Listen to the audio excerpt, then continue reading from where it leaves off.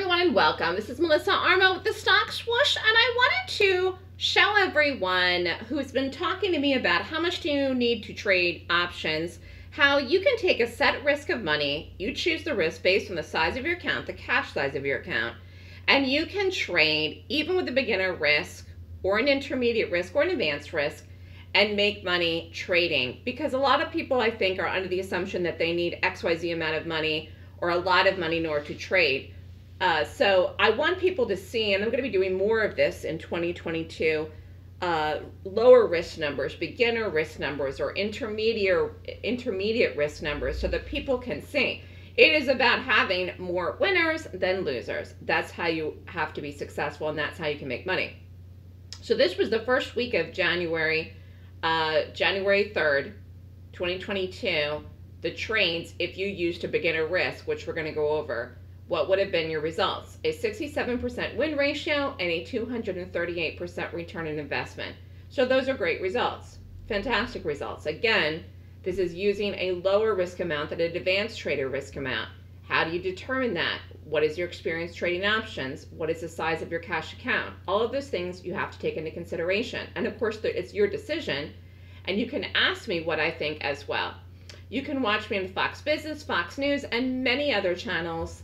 And if you have questions, you can email me at melissa@thestockswoosh.com if you're interested in the Gap Options newsletter, or you can call me at 929-3200-GAP. Follow me on Twitter, Facebook, YouTube, or Skype. So everything that I do is based off of my Golden Gap rating system, my Golden Gap strategy. You can make money trading one strategy. In fact, I think it's best to focus on one strategy so you get good at it. One of the reasons that many traders fail and lose money is because they're all over the place and they never really get good at one thing. I've gotten really good at one thing. I figured that out very early on in my trading career, even before I figured out my system, that it was about just focusing on one thing or having even one good trade a day in order to make money. So I pretty much made a career out of it, and it works. So this is very good advice. You need to focus on one strategy if you want to be successful. Master it, and you can move forward then with success. So let's talk about the trades called in the Gap Options newsletter, again, using a beginner risk for this first week of January. So the win ratio was 67%. There were 2 winners, 0 break-evens, 1 loser, and 3 trades. So I actually did call 4 trades during this week, but you wouldn't have been able with a beginner risk to take the trade. Again, I'm going to explain that in a minute. Total amount risk, 3,370 with all of the 3 trades. Beginner trade profits would have been 8,030 for this week with your risk, again, of the total risk for the week and all the trades, 3,370. Return on investment, 238%, which is fantastic. Fantastic. We've had a great start to the year. So anyways, all of these expired, the options, the newsletters expired on the 7th. So I called the QQQs. This was 12/29 that expired the 7th, the puts. Here is the chart, again, just showing you here the 29th. When I called it, got the drop, boom, okay? Again, a put is a short where we're looking for momentum to the downside. So when I called it here, you can see to the right where the market was around 402, I called it to drop down into the strike. Was a nice one here. So with an average risk, I'm using an average risk of about 1,000. Again, you could take one contract, which would have cost you what? $390. That's it. You still would have made money. So 3 contracts at $390, risk $1,170, sold at $18, would have been a profit of $4,230 with a return on investment of this one particular trade of 362%. That is a nice profit. Specifically looking at the total risk amount. So if you would have risked $1,170, you would have made over $4,200 just within that week period. Nice call. The Teslas I called, okay, this trade though you would not have been able to do with a beginner risk. This is the one I'm going to show you would have been 0. You would have done it. This closed here, gapped up, ran up to the target. Again, called the 1150s, called calls in this on Monday the 3rd. None, because the cost was 39. So I'm showing you here, if you're someone that has a certain risk, you need to be within that risk. And it'll mess you up if you're not. I'm telling you right now, you have to pick a risk. Pick a lane and stay in it. It doesn't mean you're going to be in that lane forever. You can increase your risk and eventually risk this much. You can eventually get to the point where you risk 4,000 per trade or thereabouts. But if you're starting out, particularly if you're a small account, you have to go by the letter. So you would not have done this one. I did call this. Again, you wouldn't have done it. You would have passed on that guy. But then the SPY calls. I called, you would have been able to do. SPY was on, called this on the 4th. Okay, so let's go back, the 480s. Here, close to your gapped up. This was actually profitable for a short period of time. So theoretically, you could have got out of this with profit, but if you let it try to continue with more momentum, you would have lost in it.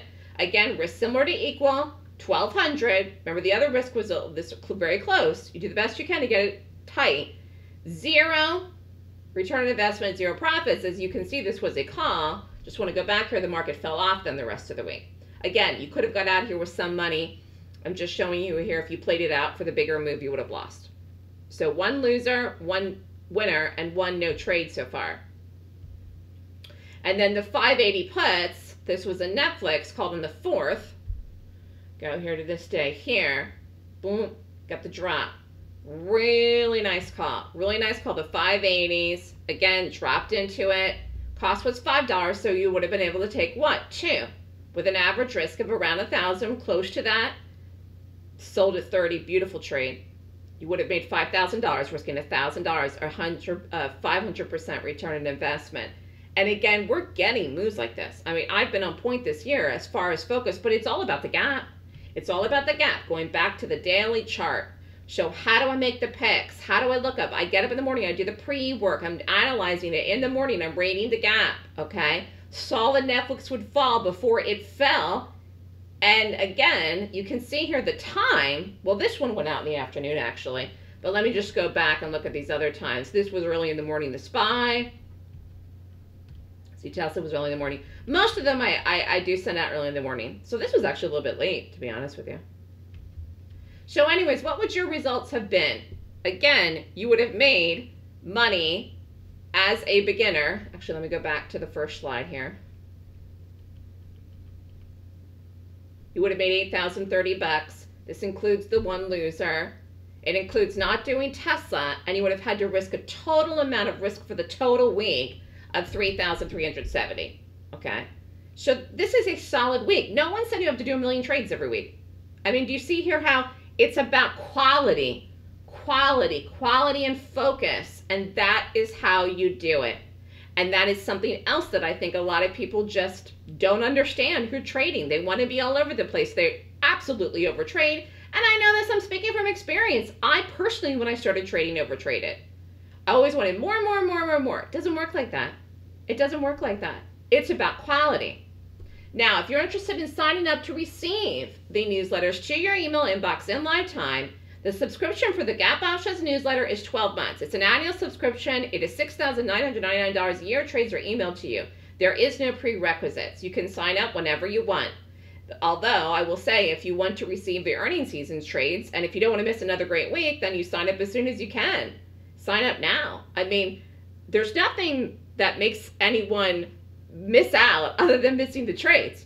So, I mean, it's kind of interesting because it's like, yeah, I offer this all throughout the year, but the fact is you miss out when you sit around and you wait and you don't get the calls. And I think a lot of people really are anxious to start trading, and many people are trading. They just don't know what they're doing and they don't have good trade ideas. So, you know, the newsletter is very successful. You can sign up whenever you want. This is the normal price and it's on my website all the time. However, if you want to get this coming week's trades, and if you want to start doing well and get going with this, nothing's stopping you.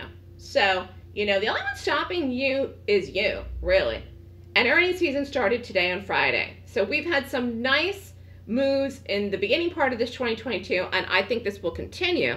Will continue into the rest of earnings season, hopefully the rest of the year. Now, if you're interested in just a half annual subscription, it's $49.99. Obviously, you save if you sign up for the year. It's a better value. But if you do not have $7,000 and can only afford $5,000 right now, $4,999, then sign up for the 6 months. This gives you 6 months of newsletters. That's a lot of time. That's a lot of time. Again, whether you have a small account or a big account, you go by the size of your account with your risk for the number of contracts. The trades are emailed to you.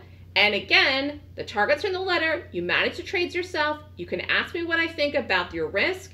You have to have an account set up or know how to set up an account if you sign up after the fact, and you have to talk to the broker about how to place the trades. We're buying and selling. Buying calls and selling calls, and buying puts and selling puts. This is very simple.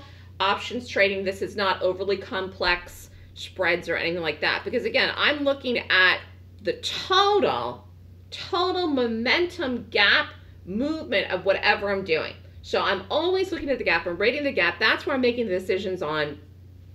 And we do it either, like I said, with the momentum up or the momentum down at any given point in time. Because remember, timing is extremely important in options.